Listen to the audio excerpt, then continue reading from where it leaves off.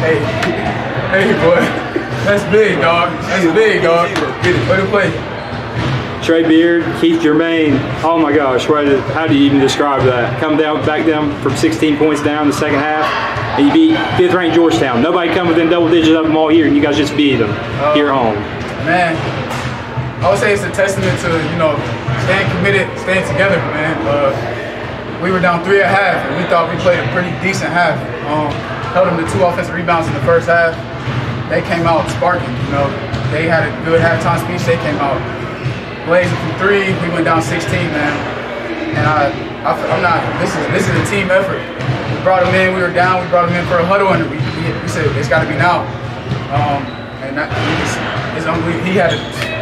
We played through him today. I'm not gonna lie. Yeah, Keith. I mean, he's right. I mean, you had a game, man.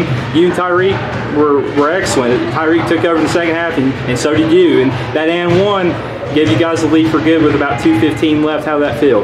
It just felt amazing. It just felt good. All the work I put in the summer, working out, staying here, now going home. I'm just glad that the hard work paying off. You know, even though we was down 16, we preached next play mentality, and everybody did that tonight. Trey, you know, you get to go up on the line.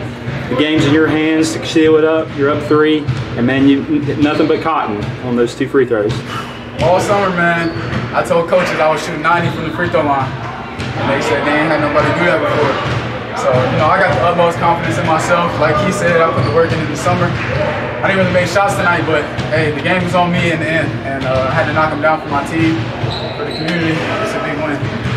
How's this feel, guys? You know, you had 2 really close losses and the close one out like that. And I know you guys had to work on that free throw shooting, but to be able to do that all game, it has to mean a lot. I'll just start with you, Trey. How's that feel?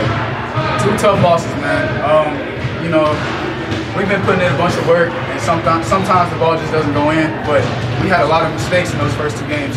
I would say we definitely picked it up tonight, and you know, we made some mistakes tonight as well. You know, towards the end when they were getting offensive rebounds, we really had to come together.